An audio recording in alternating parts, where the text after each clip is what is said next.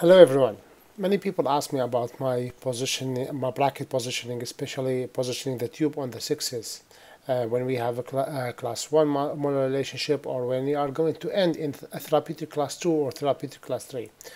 So as we know, according to Andrews, class 1 malocclusion is defined as a situation when the mesobuccal cusp of upper 6 occlude with the mesobuccal group of lower 6, as well as having the distobuccal cusp of upper 6 occluding on the embrasure between the lower 6 and lower 7. And in order to achieve a class 1 molar relationship, we have to place the molar tubes in a way that we can see more of the buccal, more of the distobuccal cusp than the mesobuccal cusp. If we just place it parallel to the occlusal plane, then what will happen? When you put the wire, and this is the correct position, you will get an Andrew class 1, the mesobuccal cusp occlude in the mesobuccal groove of lower 6, and also you will get the distobuccal cusp of upper 6 occluding in the embrasure, and you will get the very nice Andrews class 1 molar relationship.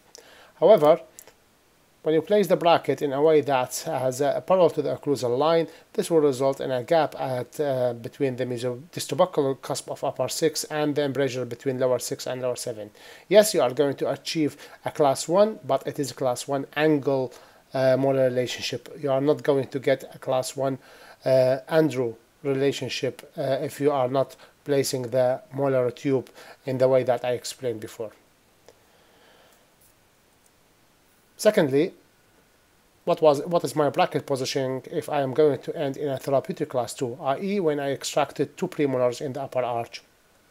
Well, it's slightly different.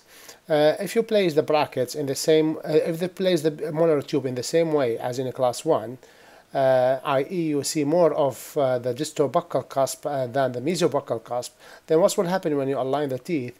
You will get some embrasure, some gaps between the mesobuccal cusp of upper 6 and the embrasure between lower 5 and lower 6. And as you can see, you see a lot of fire or a lot of dead space between the upper and lower cusp, and this expressed in the blue color behind the illustration.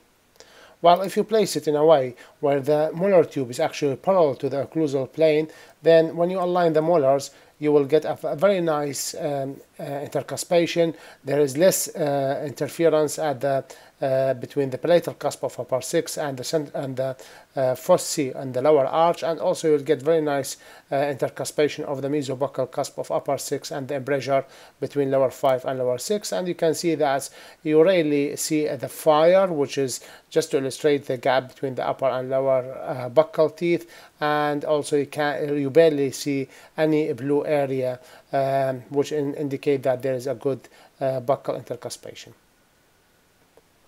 Now, what's about a therapeutic class 3? Well, therapeutic class 3 is actually opposite to class 1 malocclusion, class 1 molar relationship.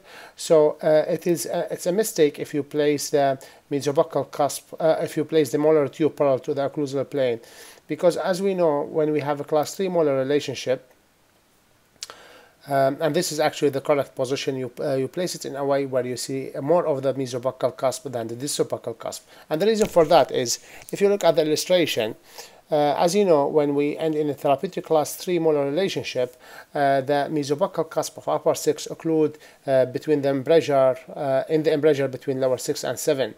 And we have to see more of the mesobuccal cusp, i.e. you should place the tubes in a way where there is more of the mesobuccal cusp of upper 6 occlusal to the molar tube, and by this way you will get a nice intercuspation.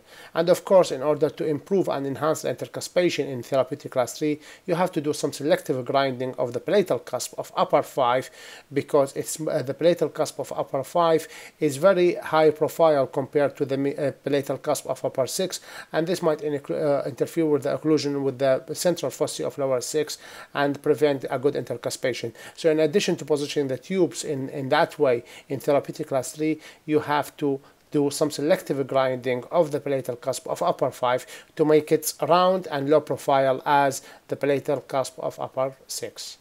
This is my tips regarding the therapeutic molar tube positioning in class 1, therapeutic class 2, and therapeutic class 3. I hope that you learned something new, and thank you so much for your listening. Have a good day.